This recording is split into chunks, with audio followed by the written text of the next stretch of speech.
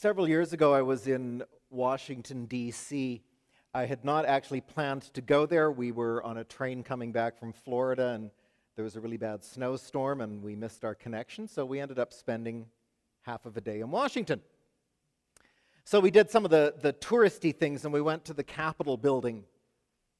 Anybody ever been inside the U.S. Capitol? Great big huge domed thing? Yeah, several of you. One of the things that really amazed me was, you always see the outside of that big, impressive dome, and I thought, dying to know what it looks like on the inside.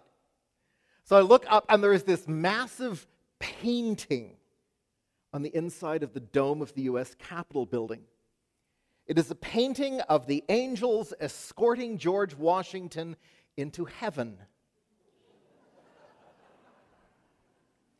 Thank you for laughing. I just kept thinking, wow, here I am in the country that is so proud to separate church and state, and there's George Washington marching into heaven with a bunch of angels.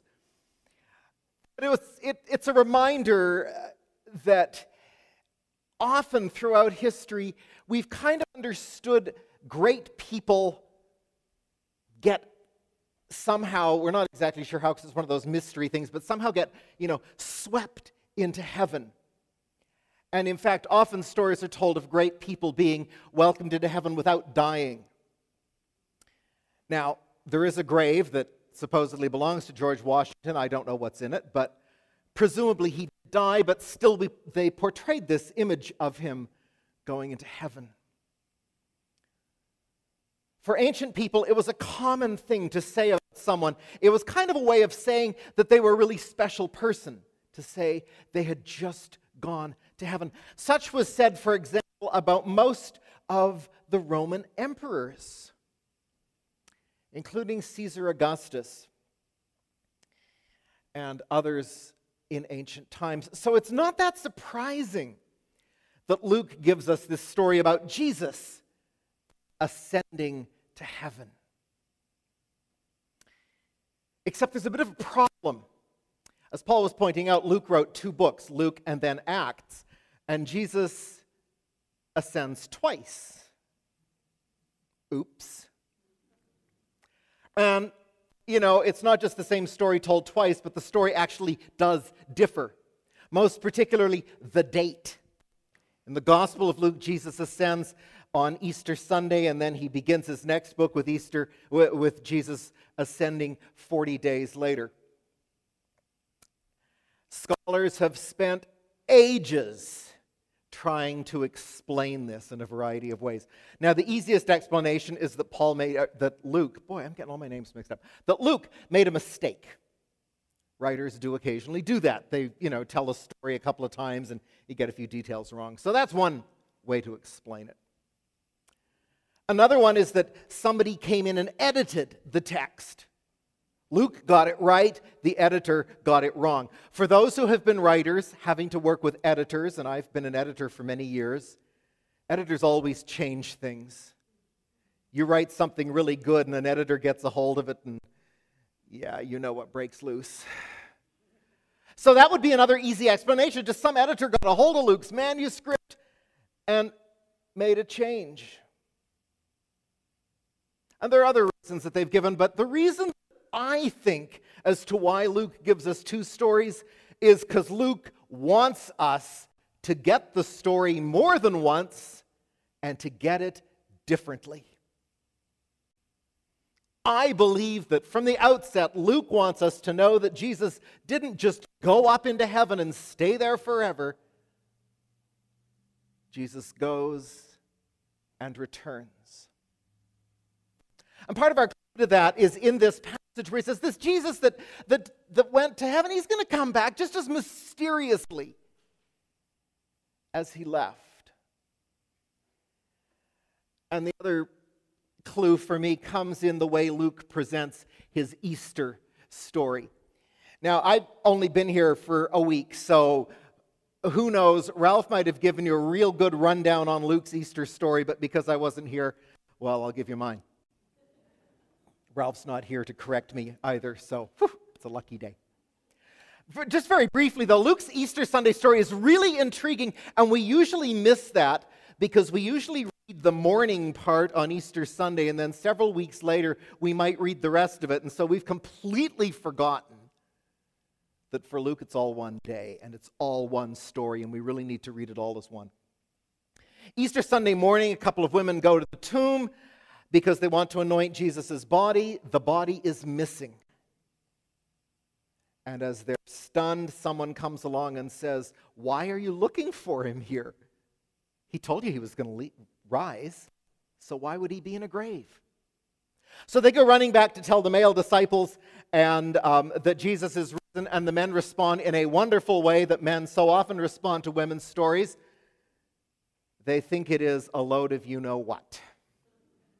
Some translations say they thought it was an idle tale or a load of nonsense. Whatever term you use, the point is they did not believe the story.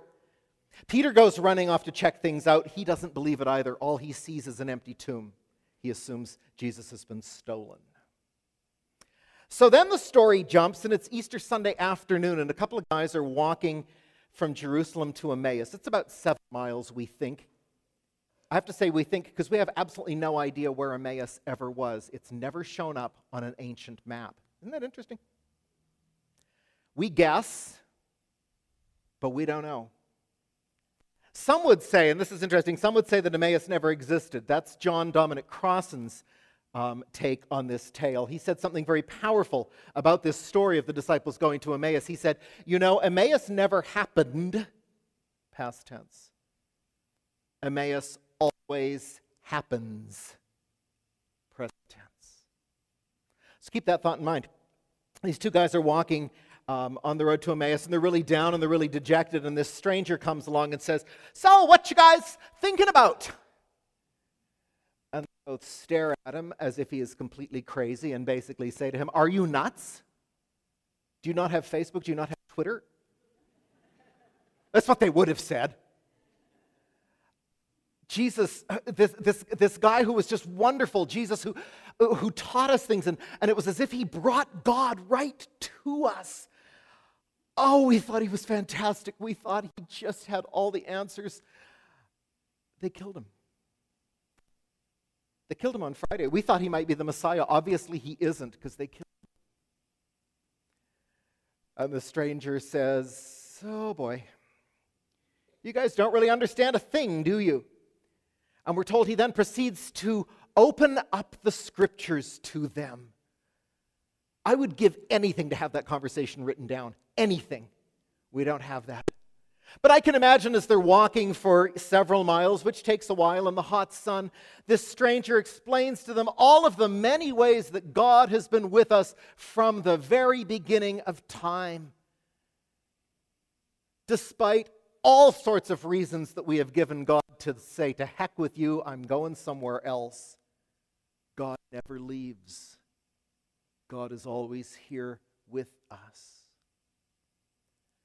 And as the stranger explains that, somehow, mysteriously, their hearts begin to stir.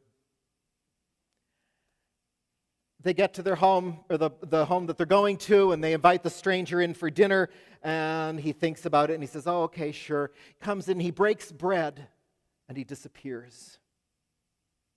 But at that microsecond at which he breaks the bread, they kind of look at each other and go, Did you see what I saw? Did I see what you... that was Jesus. Of course, he's not there anymore. They go running. They went walking to Emmaus, but they go running back to Jerusalem and get there almost instantly. I love it. It's such a good story. Remember, good stories never have to have facts in them. They have to be good stories. I'm serious. So anyway, this is a wonderful story. They get back to Jerusalem. They tell their friends, and the friends, again, I think, are just about ready to say, "Yeah, no," when Jesus appears again and opens up Scripture to them. And then he disappears again. I think Luke wants us to get a very, very, very, very important story out of that. I don't think Luke really cares one way or the other whether we believe that Jesus was physically on the road to Emmaus or not, because that's not Luke's point. Luke's point is for us to get from that story and from the start of the book of Acts that Jesus didn't really leave and that Jesus is not gone forever. Jesus goes and comes back and goes and comes back. Jesus is with us when we need him. I heard a really interesting sound this week. I doubt that any of you heard it. In fact, I'm quite sure that nobody else heard it, but I heard it very, very clearly. Trust me. I was preparing for this morning, and I'm reflecting on this story and on sharing that Jesus is with us no matter what we're facing and no matter what's going on in our lives, and the phone rings. And it's my mortgage broker. Some of you know I'm in the process of buying a condominium. One of these days it will truly happen, I believe. I have faith. I do not know when. And the mortgage broker said, okay, well, the lender needs another piece of paper. This is like piece of paper number 4,812, approximately, that the lender needs from me. And my first reaction is to go, are you out of your mind? They don't need this. They have got everything about me. All of the information that will be on that paper, they already have. I very begrudgingly say, yes, okay, I'll go and I'll get it and I'll send it to them. And I hang up the phone, and then I come back to working on the sermon, and I hear this incredible sound. It is the sound of divine laughter. Loud, clear, absolutely aimed at me. And I start laughing too. We all get caught up in things. We all get hung up in moments. Everybody does. Every human being from one moment to another gets caught in something where it's like, oh my, the world is ending. I'm not sure how I'm going to deal with this. And then we get through it. And often we discover at the end of it, it really wasn't that bad. And I'll be candid, I thought to myself, I'm worried about getting a piece of paper that I can walk over to the credit union and get and send to the lender. 80,000 people in Fort McMurray don't have homes and have no idea if they'll have their home when they go back there or not. And the fire that's destroyed their city and their lives and their hopes and their dreams is doubling in size and is spreading, and more people are undoubtedly at risk of losing who knows what before this thing finally gets put out if they have a good rainstorm. And I'm worried about a piece of paper. And then I remember what Luke is trying to tell me, what Luke is trying to tell all of us. That no matter what is going on in our lives, and sometimes it is as trivial as a piece of paper, and sometimes it is as earth-shattering as losing your home, as losing friends, family, job, having everything turned upside down. But whatever happens in our lives, we don't face them alone. Because Jesus is not gone. Jesus might have been killed. But as he said before he was killed, and as I believe he continually tells us even now 2,000 years later, you can kill me, you can't get rid of me. For Jesus came to bring God ever more present into our midst. And God is not going anywhere. Thanks be to God. Amen. Several years ago, I was in Washington, D.C. I had not actually planned to go there. We were on a train coming back from Florida, and there was a really bad snowstorm, and we missed our connection, so we ended up spending half of a day in Washington. So we did some of the touristy things, and we went to the Capitol building. Anybody ever been inside the U.S. Capitol? Great big huge domed thing? Yeah, several of you. One of the things that really amazed me was, you always see the outside of that big, impressive dome. And I thought, I'm dying to know what it looks like on the inside. So I look up, and there is this massive painting on the inside of the dome of the U.S. Capitol building. It is a painting of the angels escorting George Washington into heaven. Thank you for laughing. I just kept thinking, wow, here I am in the country that is so proud to separate church and state, and there's George Washington marching into heaven with a bunch of angels. But it's a reminder that often throughout history, we've kind of understood great people get somehow, we're not exactly sure how, because it's one of those mystery things, but somehow get, swept into heaven. And in fact, often stories are told of great people being welcomed into heaven without dying. Now, there is a grave that supposedly belongs to George Washington. I don't know what's in it, but presumably he died, but still they portrayed this image of him going into heaven. For ancient people, it was a common thing to say about someone. It was kind of a way of saying that they were a really special person, to say they had just gone to heaven. Such was said, for example, about most of the Roman emperors, including Caesar Augustus and others in ancient times. So it's not that surprising that Luke gives us this story about Jesus ascending to heaven. Except there's a bit of a problem. As Paul was pointing out, Luke wrote 2 books, Luke and then Acts, and Jesus ascends twice. Oops. And, it's not just the same story told twice, but the story actually does differ. Most particularly, the date. In the Gospel of Luke, Jesus ascends on Easter Sunday, and then he begins his next book with Jesus ascending 40 days later. Scholars have spent ages trying to explain this in a variety of ways. Now, the easiest explanation is that Luke made a mistake. Writers do occasionally do that. They, tell a story a couple of times and you get a few details wrong. So that's one way to explain it. Another one is that somebody came in and edited the text. Luke got it right, the editor got it wrong. For those who have been writers, having to work with editors, and I've been an editor for many years, editors always change things.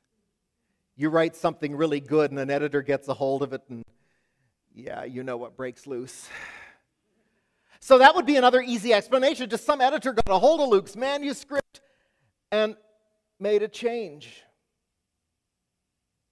And there are other reasons that they've given, but the reason I think as to why Luke gives us 2 stories is because Luke wants us to get the story more than once and to get it differently. I believe that from the outset, Luke wants us to know that Jesus didn't just go up into heaven and stay there forever. Jesus goes and returns. And part of our clue to that is in this passage where he says, this Jesus that went to heaven, he's going to come back just as mysteriously as he left. And the other clue for me comes in the way Luke presents his Easter story. Now, I've only been here for a week, so who knows? Ralph might have given you a real good rundown on Luke's Easter story, but because I wasn't here, well, I'll give you mine. Ralph's not here to correct me either, so it's a lucky day. Just very briefly, though, Luke's Easter Sunday story is really intriguing, and we usually miss that because we usually read the morning part on Easter Sunday, and then several weeks later, we might read the rest of it, and so we've completely forgotten that for Luke, it's all one day, and it's all one story, and we really need to read it all as one. Easter Sunday morning, a couple of women go to the tomb because they want to anoint Jesus' body. The body is missing. And as they're stunned, someone comes along and says, "Why are you looking for him here? He told you he was going to rise, so why would he be in a grave?" So they go running back to tell the male disciples and that Jesus is risen, and the men respond in a wonderful way that men so often respond to women's stories. They think it is a load of you-know-what.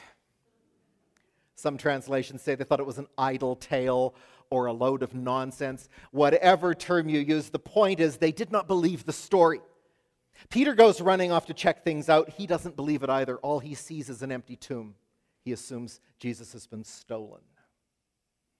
So then the story jumps, and it's Easter Sunday afternoon, and a couple of guys are walking from Jerusalem to Emmaus. It's about 7 miles, we think. I have to say we think because we have absolutely no idea where Emmaus ever was. It's never shown up on an ancient map. Isn't that interesting? We guess, but we don't know. Some would say, and this is interesting, some would say that Emmaus never existed. That's John Dominic Crossan's take on this tale. He said something very powerful about this story of the disciples going to Emmaus. He said, you know, Emmaus never happened, past tense. Emmaus always happens, present tense. So keep that thought in mind. These 2 guys are walking on the road to Emmaus, and they're really down and they're really dejected, and this stranger comes along and says, so what you guys thinking about? And they both stare at him as if he is completely crazy and basically say to him, are you nuts? Do you not have Facebook? Do you not have Twitter? That's what they would have said. Jesus, this guy who was just wonderful, Jesus who taught us things, and it was as if he brought God right to us. Oh, we thought he was fantastic. We thought he just had all the answers. They killed him. They killed him on Friday. We thought he might be the Messiah. Obviously, he isn't because they killed him. And the stranger says, oh boy, you guys don't really understand a thing, do you? And we're told he then proceeds to open up the scriptures to them. I would give anything to have that conversation written down. Anything. We don't have that. But I can imagine as they're walking for several miles, which takes a while in the hot sun, this stranger explains to them all of the many ways that God has been with us from the very beginning of time. Despite all sorts of reasons that we have given God to say, to heck with you, I'm going somewhere else. God never leaves. God is always here with us. And as the stranger explains that, somehow, mysteriously, their hearts begin to stir. They get to their home, or the home that they're going to, and they invite the stranger in for dinner, and he thinks about it, and he says, oh, okay, sure. Comes in, he breaks bread, and he disappears. But at that microsecond at which he breaks the bread, they kind of look at each other and go, Did you see what I saw? Did I see what you... that was Jesus. Of course, he's not there anymore. They go running. They went walking to Emmaus, but they go running back to Jerusalem and get there almost instantly. I love it. It's such a good story. Remember, good stories never have to have facts in them. They have to be good stories. I'm serious. So anyway, this is a wonderful story. They get back to Jerusalem, they tell their friends, and the friends, again, I think, are just about ready to say, yeah, no, when Jesus appears again and opens up Scripture to them, and then he disappears again. I think Luke wants us to get a very, very, very, very important story out of that. I don't think Luke really cares one way or the other whether we believe that Jesus was physically on the road to Emmaus or not, because that's not Luke's point. Luke's point is for us to get from that story and from the start of the book of Acts that Jesus didn't really leave and that Jesus is not gone forever. Jesus goes and comes back and goes and comes back. Jesus is with us when we need him.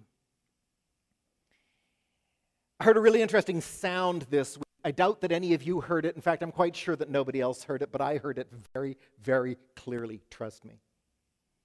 I was preparing for this morning, and I'm reflecting on this story and on sharing that Jesus is with us no matter what we're facing and no matter what's going on in our lives, and the phone rings.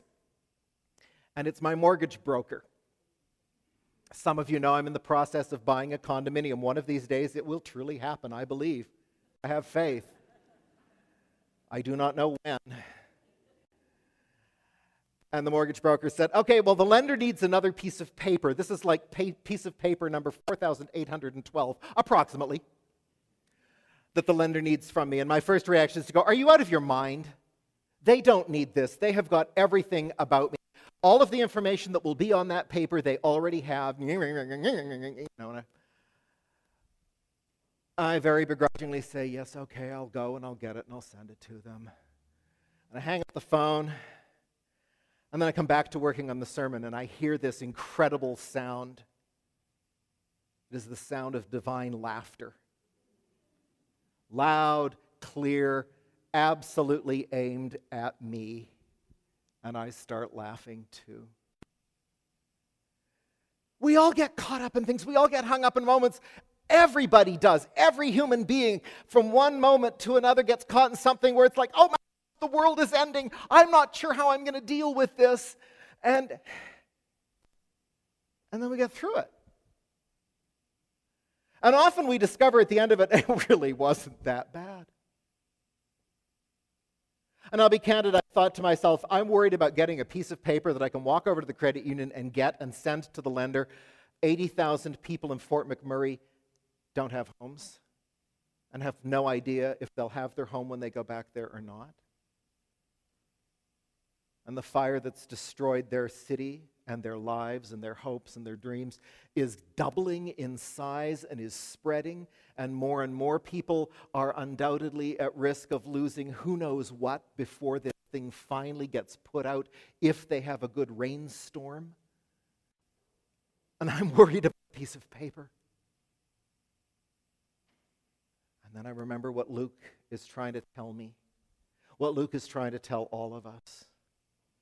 That no matter what is going on in our lives, and sometimes it is as trivial as a piece of paper, and sometimes it is as earth-shattering as losing your home, as losing friends, family, job, having everything turned upside down. But whatever happens in our lives, we don't face them alone. Because Jesus is not gone. Jesus might have been killed, but as he said before he was killed, and as I believe he continually tells us even now 2,000 years later, you can kill me, you can't get rid of me. For Jesus came to bring God ever more present into our midst, and God is not going anywhere. Thanks be to God.